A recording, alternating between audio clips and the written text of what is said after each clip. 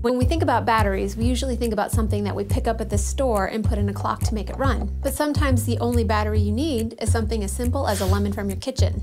Which sounds crazy, right? But aside from being tasty, lemon juice is also an electrolyte solution, which means it produces a low voltage, about 9/10 of a volt per lemon. So if we wanted to light this 3-volt LED light, yep, we need 3 volts, so about 4 lemons to make it work. Now, to create the circuit, we'd also need some zinc-covered nails, some alligator clips, and some medium-gauge copper wire, which you can get at a hardware store. Or you can use some of the leftover holiday lights stashed in the closet.